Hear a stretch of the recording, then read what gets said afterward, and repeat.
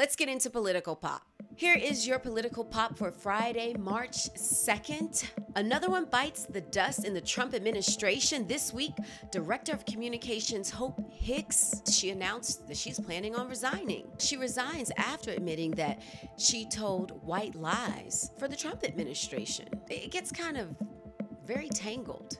You know, ethics has been a big problem with the Trump administration, and these types of situations add fuel to the fire. So Hope was kicking it, you know, romantically, late nights, early mornings, with former staff secretary Rob Porter. And remember, Porter had to resign because of the whole security clearance thing. Why didn't he have top security clearance? Well, that's because of his two ex-wives speaking out and saying that they were victims of domestic abuse. And so when Chief of Staff John Kelly came out with a statement totally defending Porter and backing him up, who do you think was involved with drafting that statement?